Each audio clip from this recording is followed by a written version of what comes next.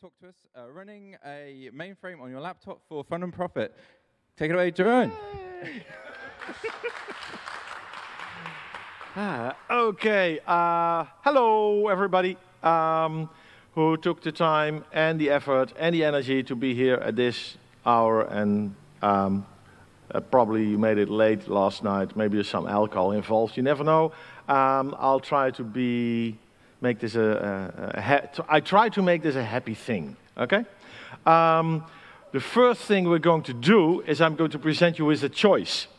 There's this choice. I can do either a very boring standard introduction of who I am, or I can do a it's a high impact kind of introduction of who I am.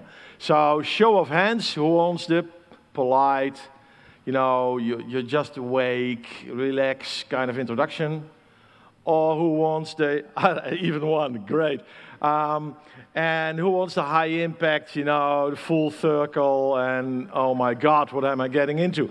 That one, okay. Why do people choose that one? I never understand that. Okay, but you'll get it. I have to go to the other screen. Back. Yeah, and then click here. Yes. Okay, so who am I? I'm the father of 5.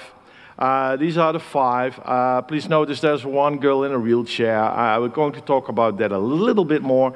But there's also one that I'm holding who is mentally very challenged. I used to be a firefighter for 10 years, so I love to work on cars after a car crash. Hopefully without many severe injuries. Here I'm saving a dog who was swimming, which is normally pretty healthy, but not in the middle of the winter when there's a hole in the middle of the ice and he can't get out and he gets hypothermia and at some point he will drown, but we saved him, so yay, everybody's all right. This is my helmet, and the front part of it, the black part in the middle, is melted. So it was a little hot, but it was an exercise, and actually it was pretty fun. Not for my chief, because he had to replace that, and he had a budget, and he didn't like that, but I did. I do stuff with scouting, so I even combine firefighting with the Boy Scouting. We are now, as you know, probably on the Dutch scouting grounds, so the large event fields. And there's some events, some larger events, same size as MCH actually, with a lot of scouts from all over the world. Love to do that. I wrote a couple of books. I'm now currently busy with my 14th book, I believe. I don't know why. I must be pretty insane somewhere. These are 3 of the some topics are in English, some are in Dutch. And I'm a caretaker, of course, so there we go. And it also shows with all this photo the balance in your life, that you try to do things, but there are also other things more important. Oh yeah, by the way, I also manage an open source project called LibrePlan, who does open source project management planning software. Pretty cool. And up there is the logo. I don't know if you can see it, but it's there. So this is the boring slide because I couldn't jump over it. So it's the same. I try to solve IT problems, and the rest I already told you. So this is the boring slide. So what do you think? Should I next time do again this choice, or should I skip it and go just to the boring slide, which is pretty standard for everybody who does a talk? Who is in favor of keeping the boring slide and do the okay? And who's in favor of the the high impact? You get to learn me a little bit. Okay. Oh, okay. Thank you so much. Okay, what do? Open source consultancy, teaching, training, retraining. I love to retrain people from whatever they did into IT. Love to do that. Okay, LibrePlan. This is a screenshot of LibrePlan. Let's skip that and go. Oh, yeah. Who here is not Dutch? A lot of people. Great. So then this is important. the Dutch, on average, speak pretty well English, but we're not English. This is a very nice Anglo-Dutch translation guide, where if a British guy would say, with all due respect, I would hear, oh, he's listening to me, he's respecting me, we've got a nice dialogue going on. Well, actually he thinks, oh, I think you're wrong. You know, so those intricacies, those subtle nuances, not with the Dutch. You know, we're blunt and we speak English, and that's it. Deal with it, basically, sorry. Okay, let's go to the topic. What's a mainframe? A mainframe is a piece of hardware that's sole purpose, its sole design is massive parallel in hardware, massive parallelization in hardware. So every thing that happens in a computer has its own piece of hardware. So yeah, there is a CPU, but the CPU is only used to do what a CPU does best, which is a little bit of calculation. It's not a supercomputer. A supercomputer is one or a bunch of computers who try to calculate some very complex calculation in the shortest possible time. A mainframe is all about throughput, getting as much data as possible from A to B in as little time as possible. So how did they do that? In mainframe, they design a piece of hardware to offload everything from the CPU. So networking is a separate component. Storage is a separate component. Everything is separated from the CPU. So the CPU does one thing, and that's calculate your daily interest on your bank account every night. And that for, I don't know, a gazillion people. So that's a mainframe. We're done, right? Oh, no, sorry. Oh, yeah, I'm going to talk about Hercules. Hercules is an open source project, and it's an IBM mainframe emulator. So it's like virtualization, you know, the VirtualBox, the KVMs, the VMwares of this world. We all know them. Some of them we even love. Hercules is the same. In the software, it emulates the hardware. So you can't do hardware virtualization because you have an Intel processor in your laptop and not a mainframe CPU. So you do everything in software, where it makes it very, very slowly. But there's also good news. And I'll come to that later. It runs on Linux, Windows, Solaris, FreeBSD, and macOS. What does it look like? Well, on the left you have the original panel of a mainframe system. On the right you have, this time is, I found it online, a Windows screenshot of Hercules, which also has this very weird turning knobs at the top that I know nothing about. Oh yeah, I forgot to tell you, I love to do talks. I do a lot of talks about subjects, and this subject I know almost nothing about. And the almost part is what I'm going to tell you today. So if there's anybody here with mainframe experience, you know way more than I do. But if you've never worked with a mainframe, I know more than you. Okay, so what does it do? Well, it runs software. There are many OSs in public domain. If you have a license and the IBM hardware, you can run several IBM OSs on Hercules. But if you don't have the hardware, most of us don't, then you can only run the open source variations. And a lot of these OSs were developed in the 50s, 60s, and 70s of last century. And they were even open source because they were paid by a grant from the United States government with the mandatory clause that it had to be open source licensed. So that worked until 1972. You can run software from 1972 completely open source, completely legal on Hercules and still have a fun time. And that's what we're going to show you today. So what can you run? You can run OS 360, DOS 360, DOS VS, MVS, and MVS is the one we're going to focus on today because it's the easiest and it's the most active. But if you're really into bizarre things, the other ones you can also download. There are web pages describing how you should install them in Hercules with very arcane commands, and you can really dive into that if you're into that. And you can even run Linux, of course, in Hercules. Well, when I started to look into Hercules, I knew nothing about mainframes. Well, they were big, expensive boxes. That's basically it. I Googled Hercules. I read about it somewhere, I don't know. And I found the original site of the Hercules project. And it was last updated 12 years ago, which is not really very active, you would think. Currently it's down, so you can't go there anymore, and the last snapshot on archive.org was from May this year, so it's recently gone down. I followed the site to a certain Mr. Maynard, last modified even way before that, 2004. There was a mailing list with 7,000 members on Yahoo groups. That list is gone by now, so all 7,000 people, well, had to go somewhere else.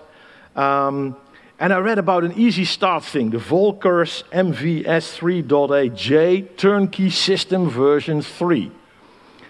I'm going to talk a little bit about that. It's a long title, but it's very easy, really very easy. Second time I did this talk in Sheffield, people in the audience immediately downloaded the software and started playing with it while I was doing the talk. It was that easy. Anyway, long-time project leader, Jay Maynard. And all in all, if you look around, lights are on, but there's nobody home. You could mail him, no response. Turns out he ran the project for a long time and at some point got bored and stopped. And then actually stopped. No transference of authority, no, simply stop. Everything went to dev null, that's it. A long time ago, I even thought he was deceased, you know, it happens. But at some point he came online and said, well, he ain't dead. That's good news, I guess. May not be involved in Hercules anymore, but they haven't gone anywhere. He's into other projects now. So what should you do if this interests you? Well, there's a new main site, Hercules-390.eu. That's where, and it started with a copy of the old site with a couple of updates, and it still doesn't look very fancy, but it's now the go-to place for this project. There's a new mailing list on Google Groups. Well, they lost about 90% of audience, but there's still 700-ish members. And there's still this easy start, but now there's been an upgrade, and MVS 3.8J Turnkey 4- system by Jurgen Winkelmann is the latest incarnation of MVS or for Hercules. This is the site. This is where you can download a zip file, and it's got everything. It's got Hercules for Linux, Windows, Mac. It's got MVS hard disk images, so you just unzip the zip file, start a command, and you've got a mainframe up and running on your laptop. It's that easy. What it looks like, still 50 minutes left. Oh man, I just started. Oh my God. Okay. Yeah. You can learn by there are lots of videos on YouTube about this. What you need, well, PC of course, Raspberry Pi works too because there's a port of Hercules to ARM. And the mainframe communicates with terminals through a protocol that's called 3270. That's the communication protocol. So you need to have a 3270 emulator to connect to a mainframe. But that's easy because in your, if you use Linux, you have x3270 packages ready in your repository. You can install and you can connect to the mainframe. Now, this is a very small mainframe, of course, sitting on a manual. Oh yeah, this is very important. Even if I got a few minutes left, this is vital. Storage in mainframe means memory. Because hard drives came way later. First they had these punching cards and they had a CPU and memory. That's it, so storage is memory.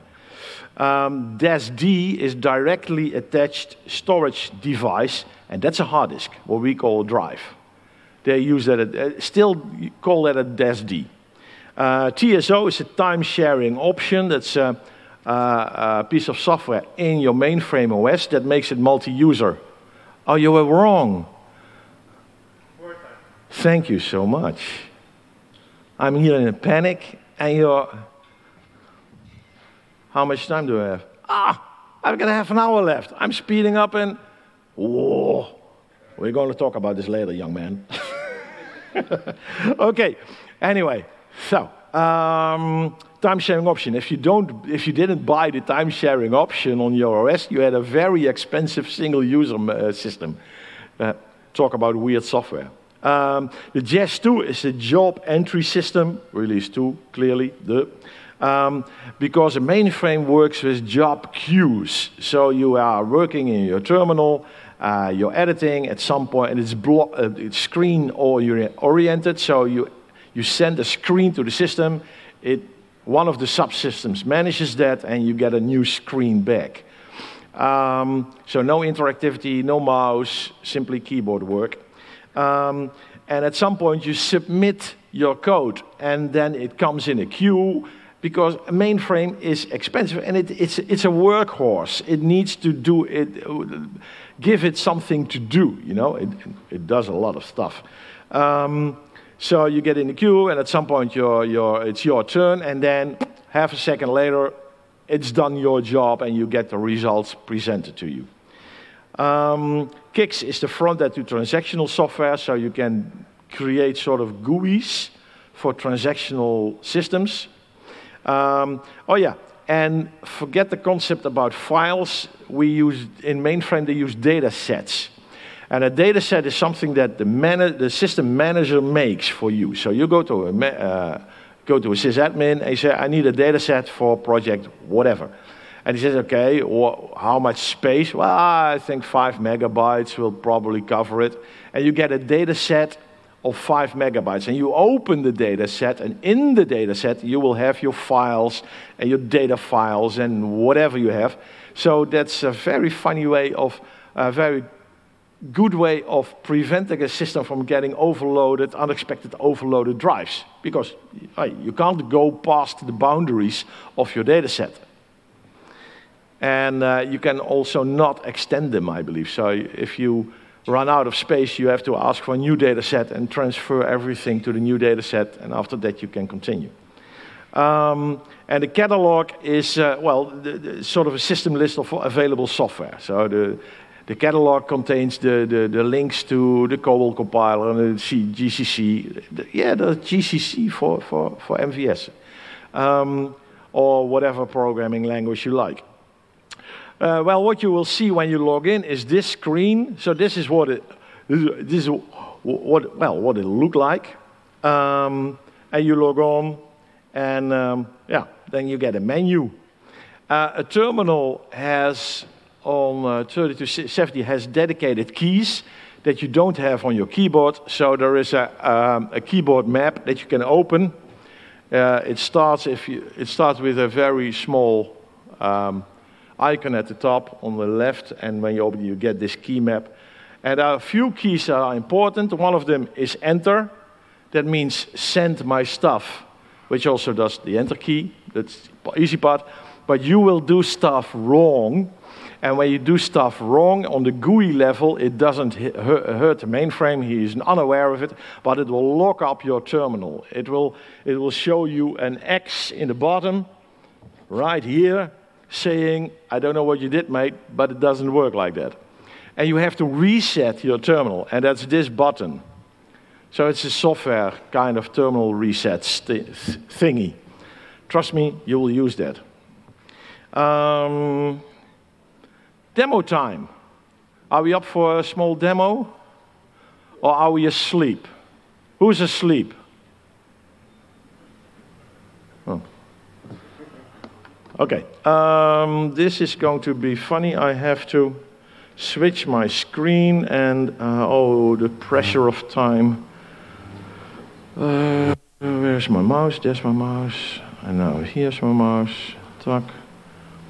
Settings. Displays. Display. Mirror. Apply. Keep changes. Yeah, we all see the same now. Open up a terminal, and I will start an X32. That's this one. It's a little bit small, so I'll try to option font this one, and then 20, was 20?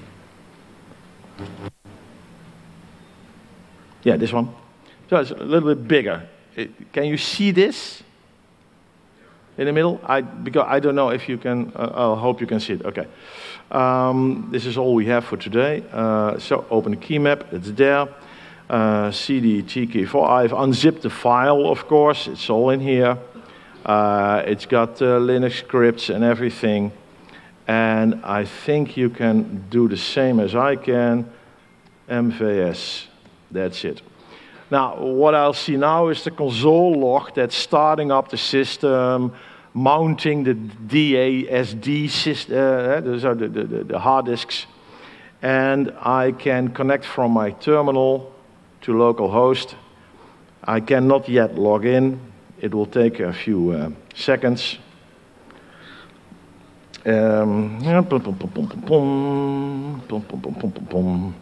Zo. Always prepare your demo. And I did. My demo is prepared. Works like a charm every time. Reset. Yeah, here we are. Herc02. And, oh yeah, password. See you later. It's not my password, it's in the system. So if you unzip it, you have the same user ID, same password. Okay, message, welcome on the system, message of the day, fortune cookie, and hey, here we are, we've got the menu. I'm actually running MVS 3.8J mainframe OS on my laptop. Well, for fun and profit. I don't see a lot of hilarious people, but maybe that will come later. I'm still hopeful. It's a menu system. You have to understand a few function keys. So for one, if I select 1, enter, I get another menu. If I want to go back, I press the function key 3 that we all have on our keyboard. Nothing specific about it. You can also click here, of course, in the mapped keyboard window, but why would I? If I have too much data, I can use the function key 7 and 8 to page through the output. Let's see, let's select 3. And here I can select a library, because a library is sort of a collection of data sets. Well, data set I already described, you know. Okay, let's do 4. And I'm going to use the sys2 jcllib library. And I do a search for that, and then I get only this list, and I have to select this library. Sorry, that's the wrong one. I selected it, and I get info. I do F3, I say E of enter. Enter. Hey, I'm in my data set. I see a bunch of files. And I can page through them with F8 is down, F7 is up. And there is a very nice file that I would like you to get to know a little bit, and that's the prime COBOL 1 file. So I press an E, enter. Hey, I've got COBOL. Anybody knows COBOL a little bit? Who ever programmed in COBOL? Okay, great. So do you know there's one COBOL joke? There's a new COBOL dialect. It's called polite COBOL, and it means add A to B, giving C, please. That's the joke. You only understand it if you've ever programmed in COBOL. And I see by the response that it's not even funny. Okay, anyway, so I can walk through this file. This is all COBOL with all parts. And at some point, at the top, the header, and that's this part, describes what user will submit this job. And what class it is. Class is immediate execution is A, and the message class is where does this go to? If I press H is for holding, so it will have it will output a printer file on the system, but not on a printer. But if you put an A or a B there, you have two pre-configured printers in Hercules. Of course, you can add more printers if you like. Anyway, Herc 02A, that's what I've been logged in as. So if I press sub or submit, and so it's fancy, I can even shorten stuff. It will say, okay, I have a job with number 41 submitted to the system. Okay, well, I'm done here, I guess. I'll go back up. And here, option 8 is the out list.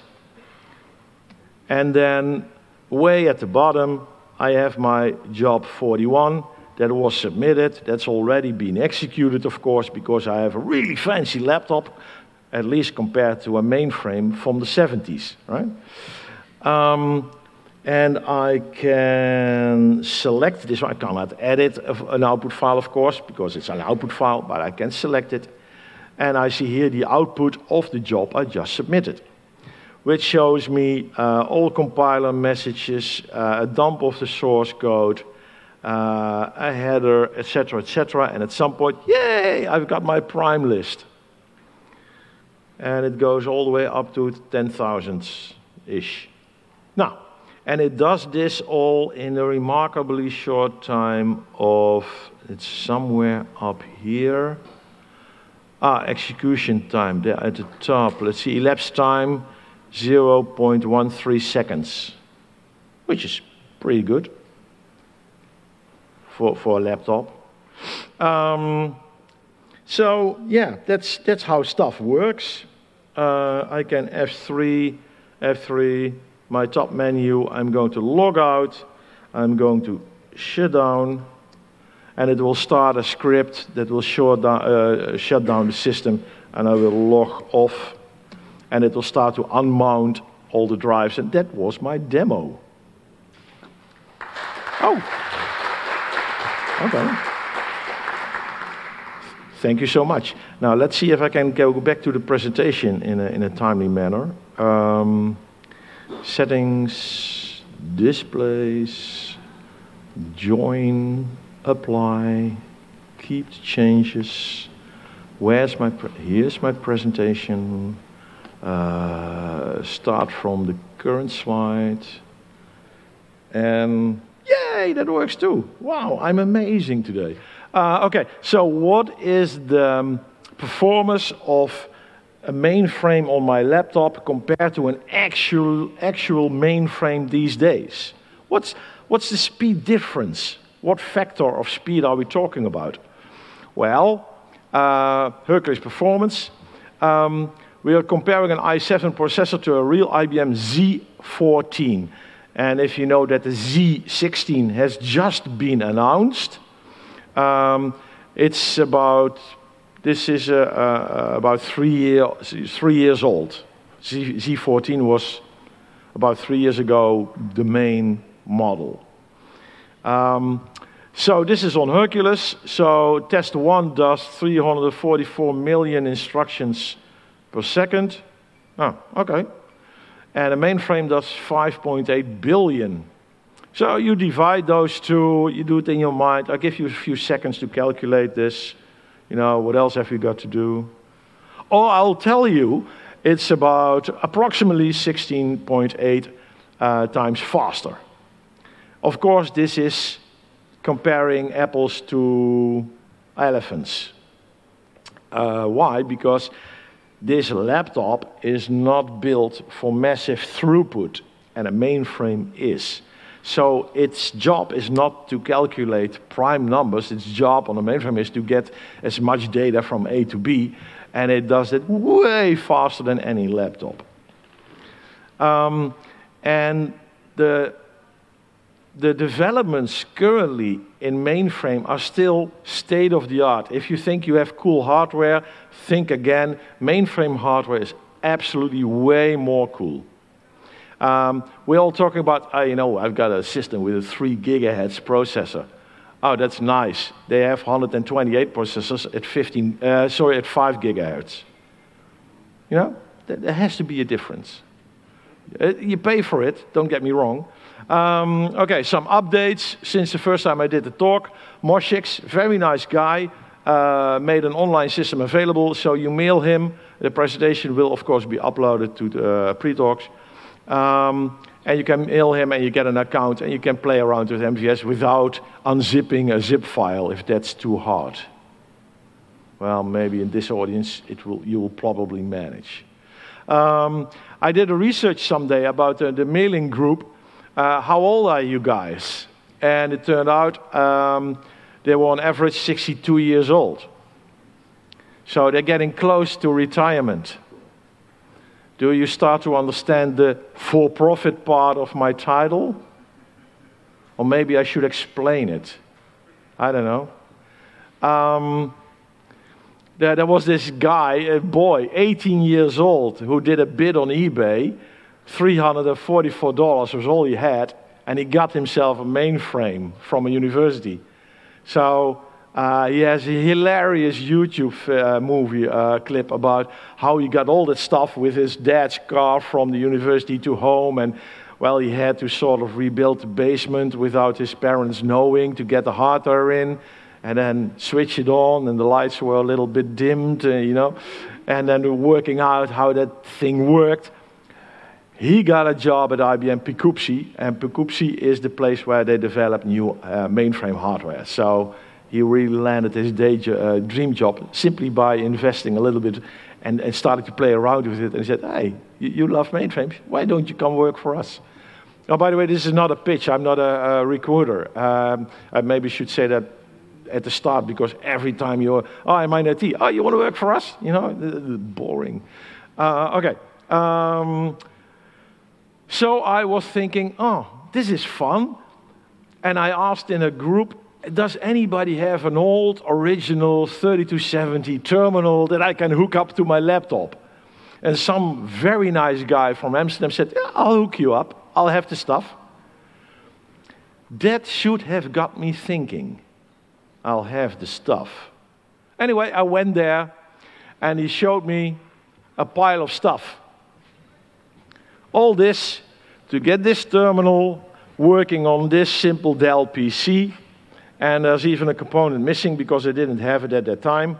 But this one has a coax cable that goes to a concentrator where the configuration is in 5 1/4 floppy drives.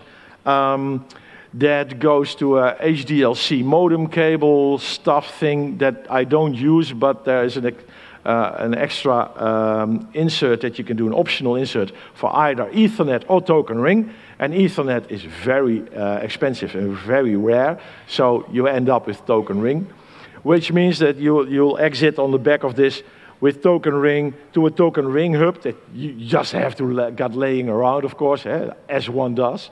And then you go to a Cisco router that does understand token ring and understands Ethernet to get to Ethernet to your PC. So that's all here on the back, all coax connections. And anyway, and that's supposedly works.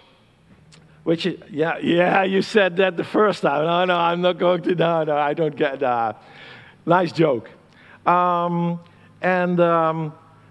there's this guy, Andrew Kay, and he started thinking about this and playing with it. And he did a reverse engineering of the 3270 protocol because it was not documented outside of IBM.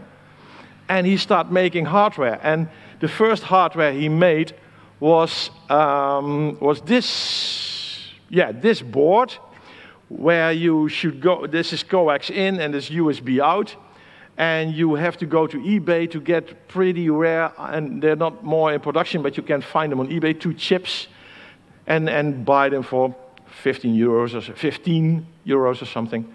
And then you can connect that, and it's smaller than this pile of hardware. But he was not satisfied because, well, you know, you have to get these old chips, and there's no future in old chips. So he started designing again, and he made this board. And this is a coax plug which means this is a very small board. And he put an FPGA on it, an Arduino controller on it, and then started hacking and coding, and that works. Which I totally respect that. That's, to me, that's wow, you know. Now, if you only want the experience of an old terminal, simply install the cool RetroTerm software package, and you can have an application window that looks like an old monitor, even if you like with the sync problems coming down the screen, if you like. Okay, during preparation and giving this talk, I met a few new friends. A lot of guys in the S390, because there's a very helpful bunch of people. If you like to learn more about it, join this mailing group, start asking your questions. They are getting, like I said, near to retirement, and they love young people to get younger people to become interested in this. Moshe Bar of the Mosix YouTube channel, he's based in Texas, very nice guy, always ready to answer stuff. Sam Gallup, well, Sam Gallup is the maintainer of the CBT tape, and that's a distribution of tools. So it's a distro. Basically, he's a maintainer of a distro if you're into Linux. And this is just a computer tape with a lot of tools, and everybody knows a CBT tape, and he downloads them and installs tools. That's what he maintains. We've even got in the Netherlands a couple of really nice mainframe guys. Rob Prins makes an editor, RPF. Does also a very nice update on Turnkey 4 that you can download at his place. We have a guy from Groningen, I forgot his name, I forgot to put it on here, but he did the FreeXA initiative. Why? Because MVS at that time had a maximum memory of 16 megabytes. So you can't address more in MVS than 16 megabytes. And he put up a poll and asked for a lot of signatures, and then asked IBM, can you please release into the open source, doesn't have to be the source code, binary is fine as well, the MVS XXA, which was a successor to MVS, in which you can address 2 gigabytes of memory, which would be nice. You can do more stuff with it, and I believe that it's got TCP built in. He got some 1,300 signatures, but IBM declined, unfortunately. So IBM, please don't be a jerk. Give us the stuff, right? Mainframes today. Why would you use a mainframe? Well, it's fully encrypted, everything. It's got security, unparalleled transactions per second per computer unit, and amazing mean time between failures. This thing is as stable as a rock. And that's one of the reasons why people buy mainframes. There's a very nice YouTube clip where he says, I tried to break $1 million computer. Well, yeah, the price is about right, but it shows you the technologies involved in the latest mainframe release cycle, the Z16, and because it starts at 128 cores in a CPU, but every core has also got an AI chip next to it. So it's really for also developing really new, interesting functionality. In conclusion, I think it's a wonderful new world, and it's for fun, and could be for profit. Any questions?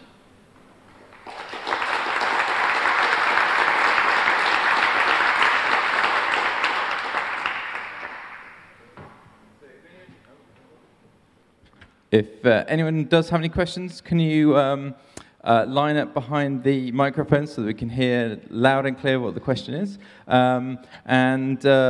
Signal Angel, do we have any questions from the internet? No questions from the internet at the moment. Okay. We have one question. Fantastic. Yay. It's kind of a question. Sure. I'm ancient. I'm about the average age of your yeah, me too by now, yeah. Go us. Yeah, exactly.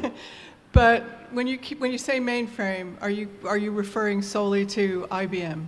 At the moment, well, I'm not an expert, but at the moment, I Yes. believe they're the sole supplier of mainframe Sure, hardware in the world. That could be, because when I was a child, I'm pretty sure they weren't the only ones. Yeah, there were more, of course. So it would be handy if you. Yeah. It would just be handy if you said that. But I really enjoyed the talk. It was great. Oh, thank you very much. Yeah. Thanks for the question. Next. Hi, thanks for the talk. Thank you. How similar is the development environment that you showed, the TK4, to an actual current IBM mainframe? In a way, it's very similar because the GUI is still very much similar. Of course, there are much more features involved these days. Database technology has evolved. Transactional GUI kicks has evolved. Of course, encryption has evolved. They also cross-compile a lot of open source tools to mainframe. There are some who say, look, we can virtualize everything on a mainframe. So you get one mainframe where you have 30,000 instances of Linux doing web stuff. Yeah, that's possible if you've got a system like that laying around. What I also see is a lot of organizations who have a mainframe stay with a mainframe. And one of the reasons is that IBM makes sure that the cost of upgrading a mainframe is less than porting the software to a new platform. So they really make sure that there's a business case where you can only say, oh, let's upgrade the system because it's cheaper than porting everything to a new platform. I'm also an AS400 fan. I've got a collection of about 7 of those devices. And it's a mid-range. It's much more focused hardware on throughput than the regular x86 standard sort of hardware layout. And my other question is the other way around. So is there any chance that a customer that has a mainframe moves their software onto a system like this? Well, maybe it will just surprise you, but there is an extension to VS Code where you can connect to your mainframe and code in VS Code and synchronize and submit jobs on the mainframe. So yeah, they did evolve on that area. You don't have to constantly use this pretty archaic user interface. There are lots of tools on the outside. There's things like every organization needs his own design of a report. So there are also report engine design stuff that you do in Windows or whatever. Sorry. And that you deploy on a mainframe, and there you generate and print reports. Yeah. Okay. Thanks. Next question. Thanks for the talk. You're welcome. Wanted to let you know if you are an IBM partner, then you can have a hard disk which has the newest ZOS version on it as a way to develop. They do sell the ZPDT, personal development tool. I believe it's about 8,000 euros. And then you don't have a mainframe, but you have a sort of a dedicated big PC. But 8,000 is a little bit out of my budget range. So, yeah, but they do also supply them to schools and universities, where a school or university will say, well, that will give us a chance to train students in ZOS, which is, of course, the current OS of IBM mainframes. And then they'll find a job in that area, of course. You're welcome. Thanks for the question. And just a final check, any questions from the internet? No more questions from the internet. Okay, so I think if that's it, if there's no more questions, let's thank our speaker for an awesome talk. Thank you.